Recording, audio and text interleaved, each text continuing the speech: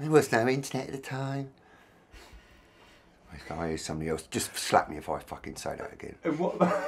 You've got to remember there was no internet at the time. Oh, we had to do everything without the internet. Oh, no mobile phones.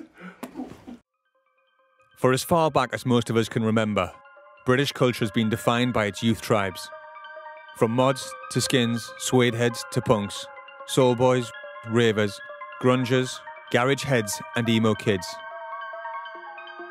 The UK has been a breeding ground for young people trying to look fresh under pressure. So what do you want to talk about? These youth cults, born and bred on the streets of Britain, and often taken onto a world stage, have come about through a journey of innovation, of experimentation, of disillusionment, fear, love, and occasionally violence. We're going to tell the story of that journey, of how through clothes and music, original kids from Coventry, Camden and Croxteth helped Britain change the fashion habits of entire generations and develop the UK into the cradle of youth culture it is today. I seen a greaser the other day. I asked him his name, he said go away. So I kicked him in the bollocks and I kicked him in the head. Because I am a tasty skinhead. 15, I took that. 16, I took that. That's me on my first magic mushrooms. Me and my mate Simon, we were 15 then. Me just loving my mates in the scene and the music and feeling a part of something. I obviously was doing more than just photographing my mates. It blows my fucking mind that I was taking this shit at 15 years of age. And then all of a sudden the hipsters get hold of it like Vice and I'm a fucking god. I'm a hipster god. I can float through Shoreditch and get flowers thrown at me. Look at the television and Madness is on. I don't know why, or any other 14, 15-year-old, or you guys will never know why. Something grabbed your bollocks when you were 14 and that was it. You knew you were going to die with your mates. You were going to listen to this music forever. The guys that were playing this music were fucking your heroes. What makes me any different? I saw Madness and I thought, that's us, that is us. So of course we went to school the next day and go, did you fucking see those guys on television? What are they, mods, punks? American, because we had to wait for Smash Hits to come out, or we had to find, there was no way of getting any information, which is sad now really. You can't do that, because there's the internet now. And then you found out Madness were part of the two-tone scene, and named after Prince Buster, and then they were basically skinheads. So I became a skinhead. If there'd have been a mods, I would have been a mod. But it somehow spoke to me. And it was as if all those years of feeling extremely shy and delicate just seemed to end more or less overnight. Think I never see you when you jump over the wall. You think I never see you when you... Not unlike the mod revivalists, skinheads returned relatively soon after their initial incarnation in the mid-1960s.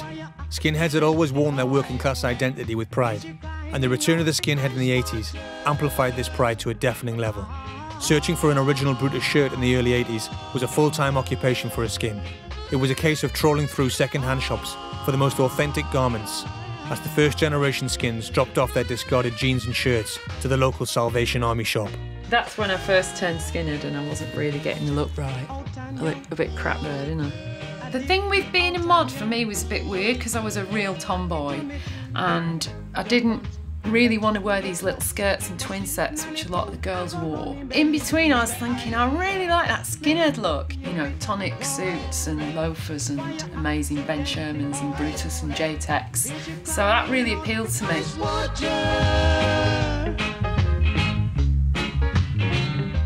There we go, Pride and Jail.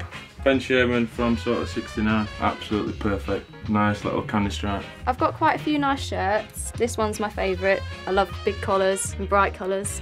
One of my favourite suits, just because that cloth is just superb. These are original 69 monkey boots, popular with the girls because they couldn't get DMs small enough. So that's really loud. I've not had balls big enough to wear one yet. I'll show you my socks, like all 60s socks. You can't wear original clothes and not have original socks, can you?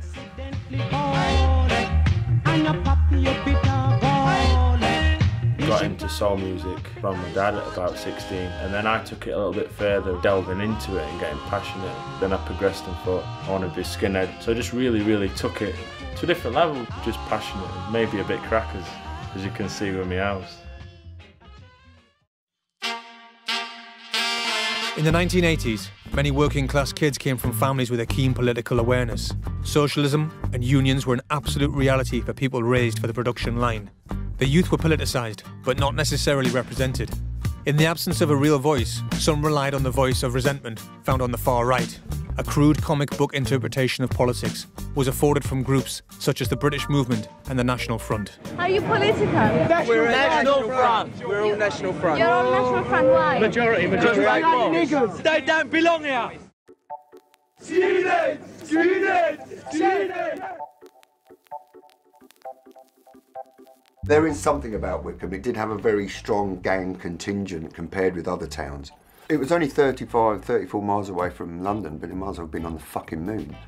And if you're going to get the whole 50s social engineering of just going, let's dump a load of fucking war-traumatised people, Irish immigrants, West Indian immigrants into these fucking towns, and let's just leave them there. And then they're tearing lumps out of each other, and they're getting politicised by the time they're 14, 15. There was an energy that attracted us from the extreme. A lot of kids grew up in children's homes. It blossomed like mushrooms, and there was only negative press. All those fucking journalists must have just wanked each other off, and yeah, skinheads, yeah. So you're sitting there with all your friends and you're in this incredibly vibrant culture, the black and white kids coming together for the first time. And then it's getting demonised for Nazism, which is just fucking fantastic. You know, the thing about being a skinhead was everyone was a wanker. The Nazis, the left wing, all of them. I went to a Desmond Dekker concert and he came on stage and suddenly this group of dodgy skinheads started Zeke-heiling, and I remember just feeling ashamed that if anyone looked at me and thought, she's a skinhead, she's into that, I was like, I'm not doing this. You got all these people with this kind of NF attitude. It just spoiled it.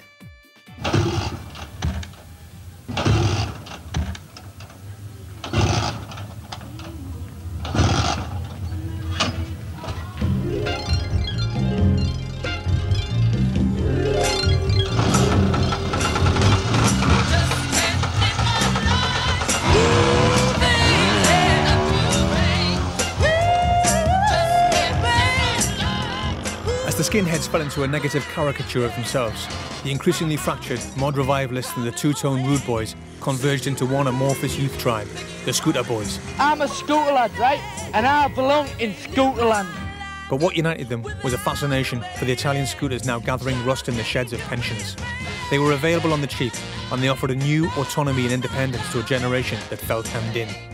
Soon, scooter runs started popping up around the country, offering acceptance to kids that wouldn't have been seen or heard at Glastonbury. This is LI Lambretta 150 Special. People say they're unreliable, but they've always been unreliable.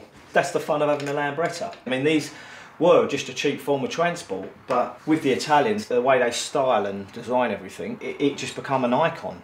When the Northern Mod come out, they were sort of a mixture of the mods, the skinheads, everything, and we just loved it. Jean jackets, Dr. Martens. We wanted in thinking, hang on, we can ride scooters and not look like mods. And that's where the Scooter Boy sort of evolved. For me, I think it was a way out. You know, when you come from a working class family, just getting away from your mum and dad, you know, constantly arguing. Every rally was like a party.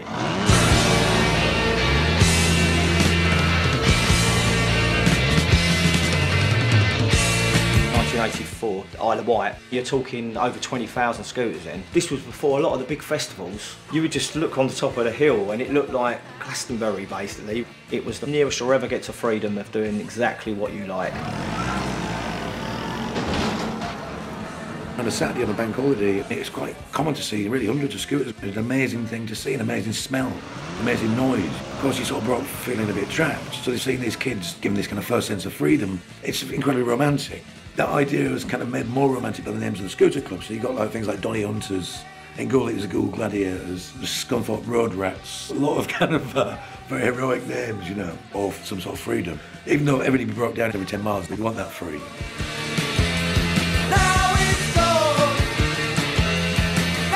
The scooters I always loved were Lambrettas. The ones I still love the most now, these kind of sort of homemade custom scooters really. It was all about trying to make them go faster and failing terribly, you know. We just did lots of videos in sheds and garages with grinders and made his dad's hammer, trying to make something that had been engineered beautifully and worked perfectly well, go 8 miles an hour faster than just ruining it. Would you Isle of Wight into the Isle of Fry. He got to this point where Bad Manners seemed to be playing at every rally. I went to a rally and there was a Vespa tug of war on a piece of grass. You think, that's really not why I got into scooters, you know, to watch two fat fellas pissed doing a Vespa tug of war. It definitely changed. That was its downfall because everybody was welcome. It brought a lot of the wrong people in and you had sort of the right wing start to get in there. Kids just were lost. People blame the blacks like they blame the Polish now. It was any excuse, but we were listening to black music. We were dancing to ska. You know, you're contradicting yourself. I think they were just rebelling for the sake of rebelling. For people like me and a lot of people who have been in it since 1980, we're still doing exactly what we did in them days. We're still drinking and partying and thinking we're 19 years old. I've noticed even the two-tone and the ska scene now getting very big, the skinhead scene getting big. The scooter scene is now the biggest it's ever been. You know, it's got more commercial, but it's good for me, I work on them, so you know, I'm not going to turn anybody's money down, do you know what I mean? Being rude was a sense of style, but a sense of attitude. It's looking as best as you possibly can with whatever you possibly got.